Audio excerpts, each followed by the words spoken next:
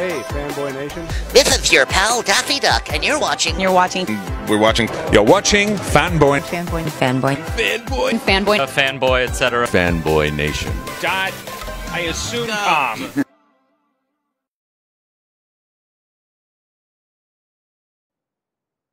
You know, we're talking about Acapulco today, premiering on October 8th, weekly on Apple TV Plus. Congratulations, everyone.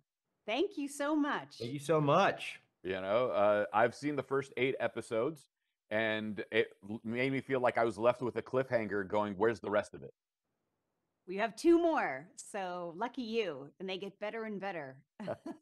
Oh, the entire show has come to this crescendo at the end of 8 episodes. No spoilers, but your characters are, you know, an Emmy Award Winning actress who now decides to move to Acapulco and take over this resort with her son Chad. And Chord, you'll have to forgive me, but I have to tell you the story. I got an early morning text from a friend of mine, and they're like, "What are you doing today? Who are you interviewing?"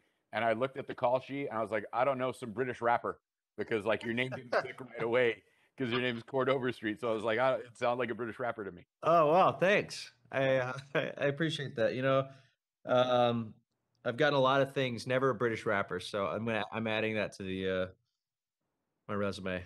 You know, that's for the next series. Exactly. But Jessica and I are a smidge older than you. We remember the 80s a little bit better than you do.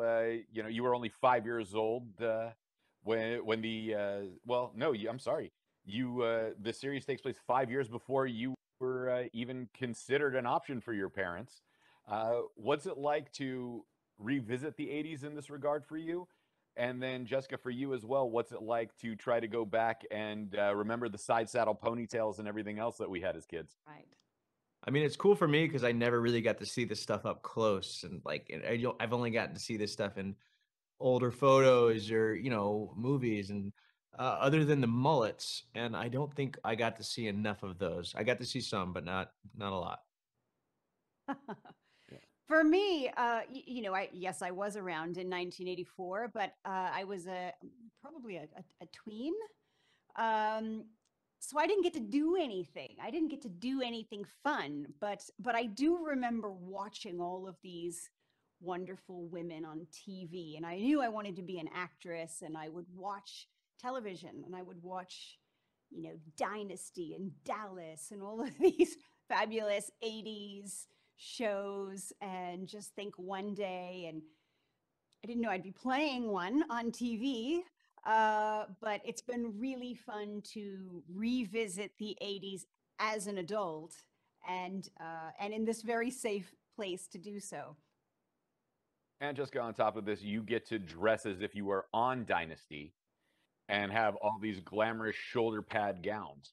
It's amazing. All of my clothes are made by hand. Some of those dresses and jumpsuits are made in a day or two. Our entire costume department, they worked so hard, and they are really part of, I say, our wardrobe, makeup, hair, myself, and the writers. We're all creating this character. It's not just me. It really does take a village to build Diane Davies. You know, the series has been absolutely phenomenal. The relationship between Diane and Chad is more employer-employee than mother and son in this regard. The only disappointment that I have, that I will say that people don't get to see in the first 2 episodes, is that we don't get to watch Chad try to learn how to break dance. Oh. You know, or Diane teach him how to pop and lock. Are we saving that for season 2? Well, they actually had it written in the first and the second episode, and then when they got on set, they realized I couldn't do any of those things, and then they cut it out. Thank God. But no, I think the world doesn't need to see that. I think we could save them from that. Well, I mean, this is a phenomenal cast. It's an international cast. It's a Spanglish language series. You know, you have people of Mexican ancestry, Colombian ancestry, people from the United States, and so on and so forth. That, what was it like coming together in order to create these characters in an environment that reflects 1980s Acapulco? Because Acapulco was a gorgeous city up until a few years ago with the situations that were going on politically. Yeah, I think it's a as an actress, it feels like a once in a lifetime experience. I can't believe I'm in a Spanish English show. How I managed to pull that off, but in an international show, I feel very fortunate. This is Apple TV Plus's first go with this, and it's fantastic to be a part of it. I'm really proud of that. You guys pulled this off. Like Ted Lasso was like the go-to show on Apple TV, and here you guys, the next iteration, and the way that Apple TV Plus has been putting on their comedy series. This is the next big thing to hit. This was absolutely a lot of fun and enjoyable to watch. I power watched through the first 8 episodes.